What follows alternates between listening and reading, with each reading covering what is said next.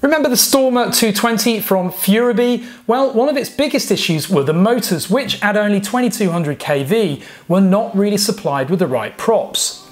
Well, we've given ours a facelift by fitting some lovely GemFan 5152 props. Let's see what kind of difference it makes.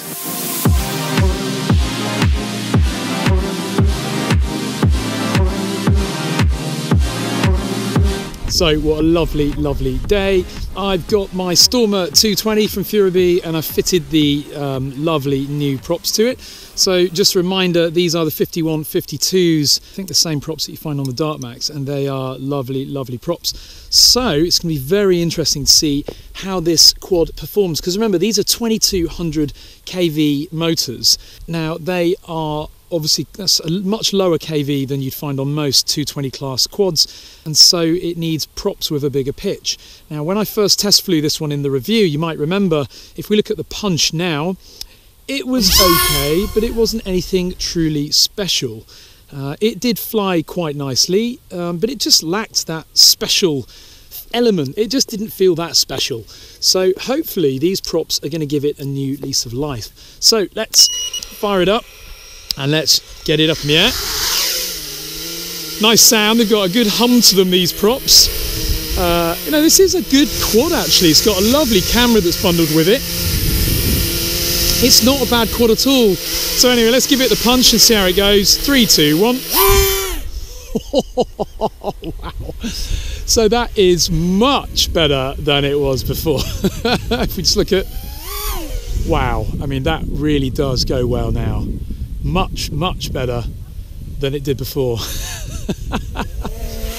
And it really, really screams across the sky with that sound as well. Yeah, that is, wow, what a difference. It just shows these quads, ready to fly quads, just a little bit more thought and attention, and they could just be so much better, you know. Again, these are all the stock PIDs, stock rates, so the roll rate on it isn't dramatic. It's very subdued actually, but yeah, it flies really nice. Let's see if we can do a rolling. Let's go, here we go. So, whee! Oh yeah. Very cool. It just flies so nicely with these props.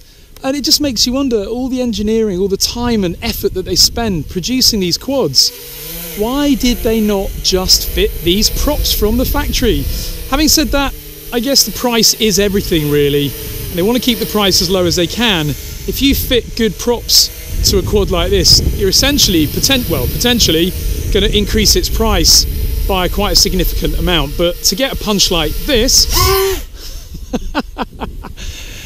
you know what, I just wonder if you could actually put some slightly larger props on this, not in width but in pitch. So I think these were 5152s, maybe some 5160s could work nicely, because it just feels like it's got more.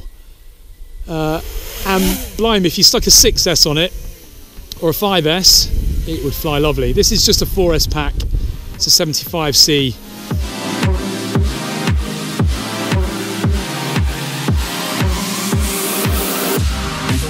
So we've got on the ground now. Another thing to test is the temperature of the motors, just to make sure you're not stressing them with props that are potentially pushing the pitch a little bit too much. These motors are barely warm, and bearing in mind the temperature in the UK at the moment is about 30°, so that's a really good sign. No warmth there at all. The speed controllers, obviously it's a 4-in-1 board, so I can't feel those directly, but there's no heat coming from that main stack either. So I think we got away with this quite nicely. Overall, what a difference a prop makes. I highly recommend, if you've got an RTF quad, you don't feel that you're quite getting out of it what you should. If the motors KV don't match the props that ship with it, don't be afraid to try something else. As I say, these props were cheap, links to them are in the video description, and what a difference they've made. They've transformed what otherwise was quite a boring quad. So, all good.